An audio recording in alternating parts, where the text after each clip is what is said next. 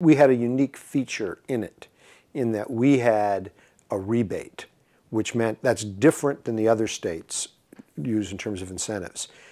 Instead of us just issuing you a tax credit, and then if you're a production company like Louisiana, if we give you a tax credit for say 30%, you have to go sell that to somebody in Louisiana who needs the tax credit. You can't use it because you're not, a Louisiana company or whatever, if you're from Hollywood.